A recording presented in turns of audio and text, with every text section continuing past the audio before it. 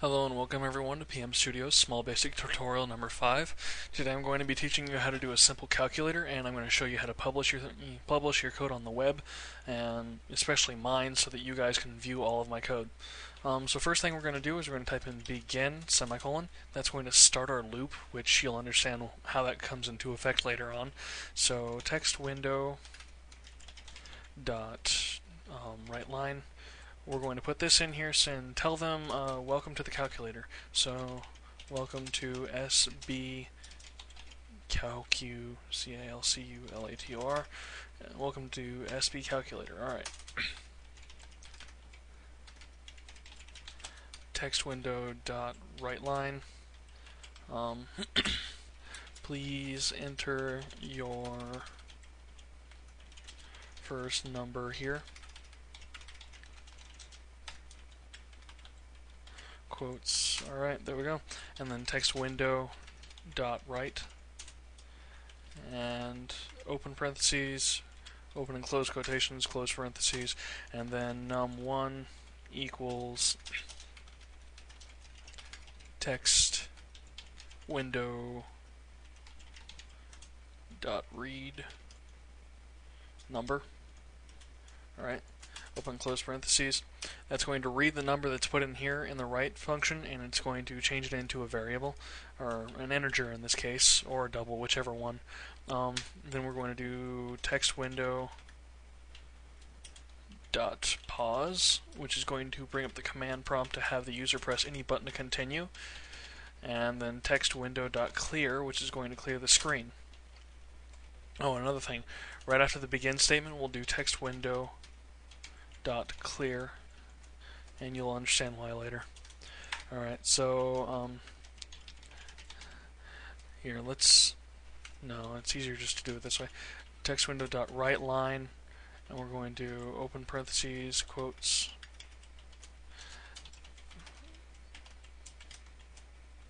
please enter your second number here. Okay, and then another right,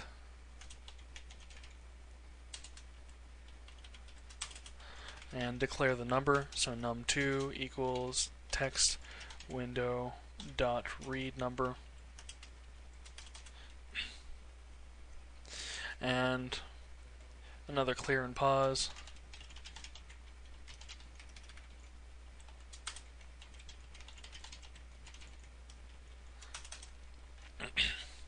And then dot right line, and we're going to have them enter in what function they want to do. So please enter the operation you want to perform. And then inside the parentheses, inside the quotes, you're going to put plus, minus, multiply, and divide. Close the parentheses, close the quotes, close the parentheses again.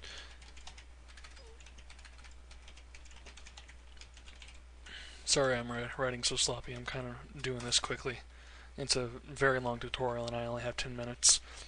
So we're going to put in another text window dot right, and then we're going to do if, and bear in mind we're going to copy all of this. Oh no, wait, my bad. Before we do the if statement, we need to declare the operation. So variable o equals text window dot read. And let me scroll this down so that you guys can see it. Alright, so text window dot read. Now we're going to do the if statement. If o equals, in quotes, plus, close the quotes, and close the parentheses, then we're going to do num3 equals num1 plus num2. And then we're going to do text window dot right line. And inside that right line we're going to do num3. Close that. And then we can put in, well, first off we can highlight all this right here, and we can just do copy, and then put else if O equals minus, then paste that, and then we can just change around the sign, so that'll be a minus and number 3, okay? And now we can just do this, copy all this. Oops. Whoopsies. Alright, there we go. So we can change this to multiply, and change this to multiply. Okay, and then paste it again, and change it to divide. Oopsies. Alright, there we go. And then we can do our end if, continue on, and after that we want to do another text window. Let me scroll down some more. Dot right line. Actually, no. What I wanted to do is another pause and clear. And the reason why I'm doing so many pauses and clears is I like to do it so that the command prompt doesn't get all cluttered. You can decipher every single little line of code and you don't get confused by what was new. So after that we're going to do text window. Scroll down some more. Here. If you guys need to read all of that, then just pause it and go back. Dot right line. Would you like to perform another operation? And then in parentheses, Y or N for yes or no. Close the quote, close the parentheses. Right. Okay, and then do again. Equals text window. Text window.read. And then if do again equals capital Y, or do again equals lowercase y, then